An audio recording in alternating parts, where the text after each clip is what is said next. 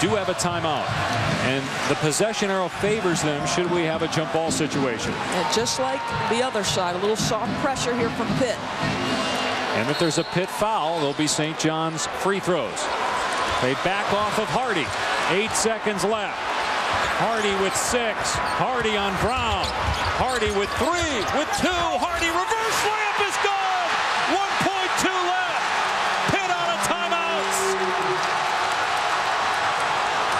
Wanamaker from half court. No! St. John's does it again against a top 10 team.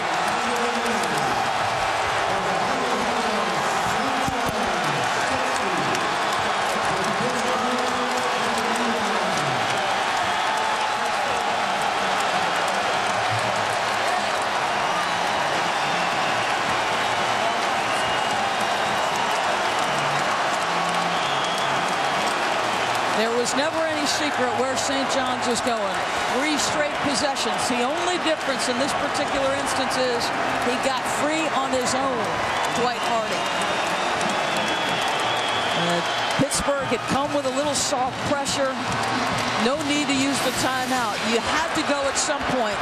No screen. They think about the screen. The toughness to stay with it. The tough runner in the lane by DJ Hardy.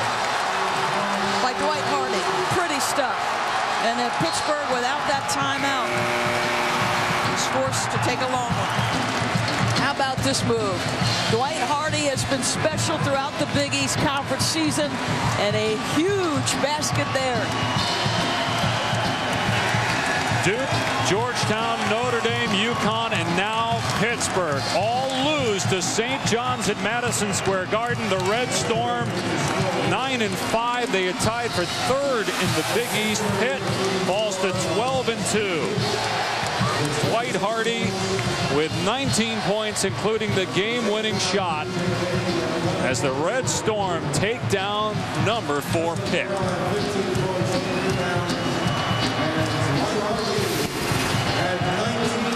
Again, Dwight Hardy working on Gilbert Brown.